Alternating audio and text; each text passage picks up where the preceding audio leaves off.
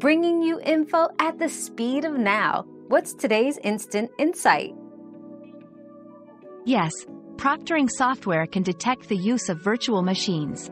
These programs are designed to monitor both the computer's hardware and software environments. They typically check for signs of virtual environments and may flag or even block access if detected. For academic honesty and to avoid complications, it is best to adhere to the test protocols as stipulated by the exam provider. We've quenched today's curiosity, but there's always more to learn. Keep the curiosity alive by subscribing and joining us for our next adventure.